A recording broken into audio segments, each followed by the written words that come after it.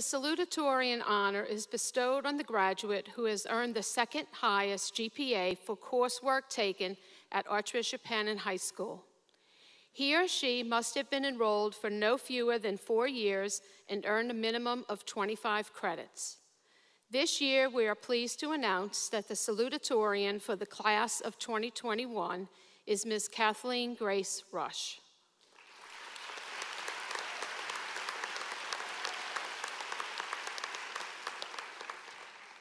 I am proud to present to you Kate, who will now deliver the Salutatorian address.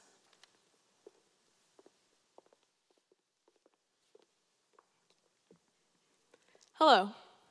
In case you are not aware, my name is Kate Rush, and I am the Salutatorian of the class of 2021.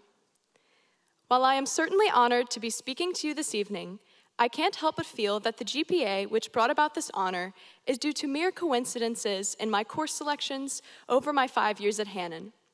Just the right number of AP classes and just the right number of A's, and suddenly I'm asked to write a speech for you people.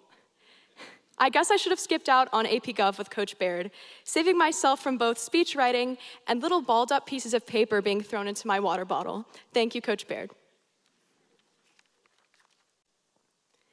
While I was reflecting on what to write for this speech, on how I would say a multitude of very profound and inspirational things, I realized that I have no special wisdom pulled from the sky to give you.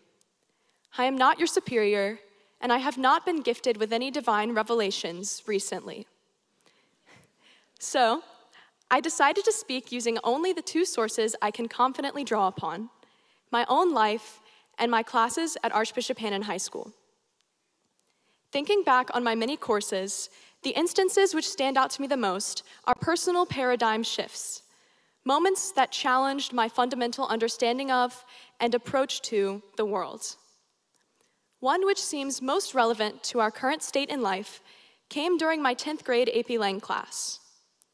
We were diving into our segment on college and reading an essay entitled "College Pressures" by William Zinsser, who was, at the time, the head of a residential college at Yale. Zinsser describes the overwhelming anxiety of his Yale students, their conviction that every grade can be damning, every decision is final, and the entirety of their future rests upon their shoulders at every single moment of their college career. When Zinsser tries to assure them that there will be room to change, grow, explore, and even fail, they don't want to hear it. He says, and here's a quote I pulled directly from my beloved orange Norton Reader textbook, "They don't want to hear such liberating news. They want a map, right now, that they can follow unswervingly to career security, financial security, social security, and presumably a prepaid grave." Morbid, I know, but true. That's why this quote in particular has stuck with me for 2.5 years, to the point that I could almost recite it from memory. It straight up smacked me in the face on a Tuesday in 10th grade. It was at that moment that I realized that over my middle school and high school years, I had not really been living, I had been waiting.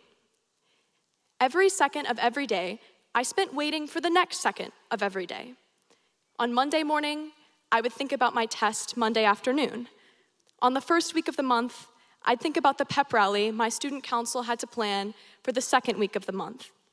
At every cross-country meet, I'd think about the end of that cross-country meet, and the end of the next cross-country meet, and the end of all cross-country meets until I did not have to run ever again. Sorry, Coach Davis. Every school day, I waited for the bell. Every weekday, I waited for the weekend. Every school year, I waited for the summer. And every summer, I waited for college and adulthood and beyond. And I loved high school, even then. But I wasn't living at school. I wasn't living anywhere. I was just waiting for the future. For me, each moment was dead on arrival.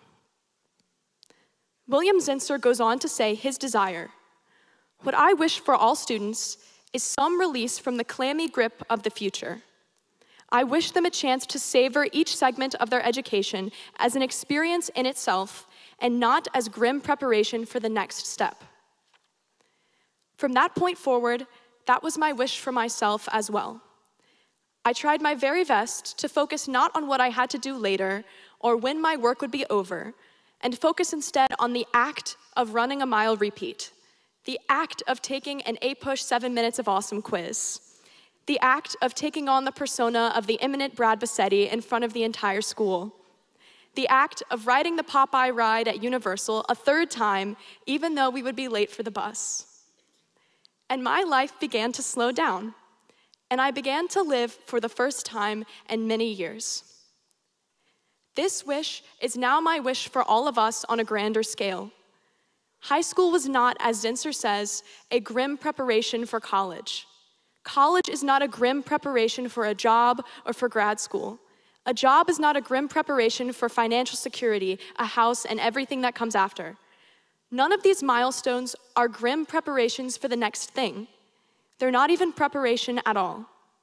They're experiences in and of themselves.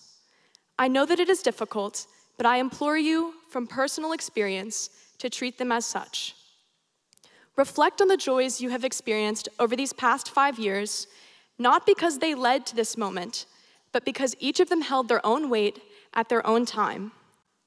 Revel in being 18 in the summer after high school.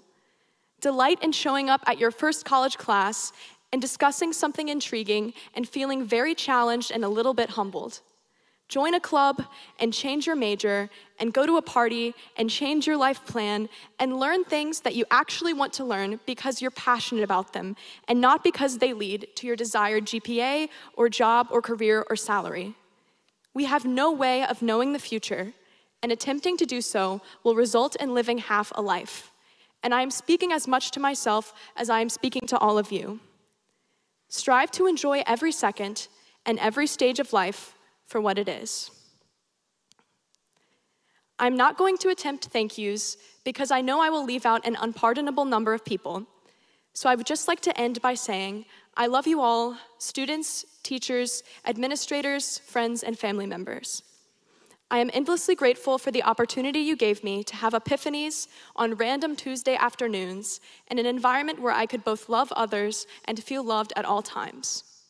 You taught me how to live, and you made the living so very wonderful. Thank you, and I wish you all a fantastic collection of moments, one after another.